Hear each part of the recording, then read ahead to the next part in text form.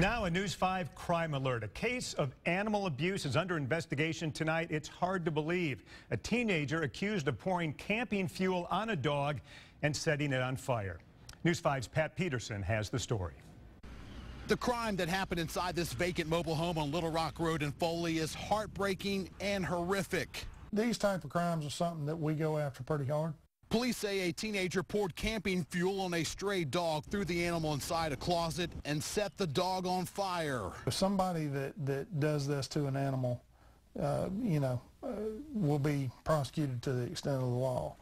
There's no excuse for doing something like this to a harmless animal. The dog only had a few minor burns or visible injuries, but police took the stray pit bull mix to a local vet for examination. The dog was fully alert, had no respiratory issues associated with smoke inhalation, things that you'd be worried about in a fire victim, and was well hydrated, had no obvious external injuries that truthfully needed immediate treatment at the time.